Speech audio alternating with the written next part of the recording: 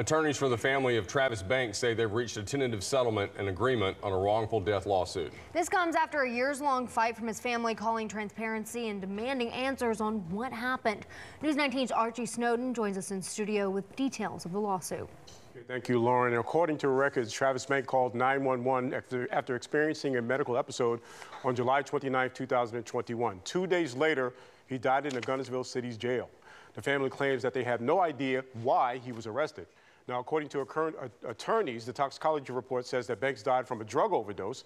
A medical expert claims that Banks was physically restrained and tased while in custody. And in January 2022, attorneys for the family filed a lawsuit naming 3 Guntersville officers. The 3 defendants filed motions to have the lawsuit dismissed, but those motions were denied on December 11th, allowing the lawsuit to move forward. We've initiated a lawsuit that alleges excessive force and also failure to provide, reasonable medical care to a detainee. And so that puts us in a position that we can move forward with prosecuting the case. Now, Rice added that he is in the process of finalizing the terms of the agreement for the civil lawsuit with the city of Guntersville. Attorneys for those officers have filed an appeal to that lawsuit.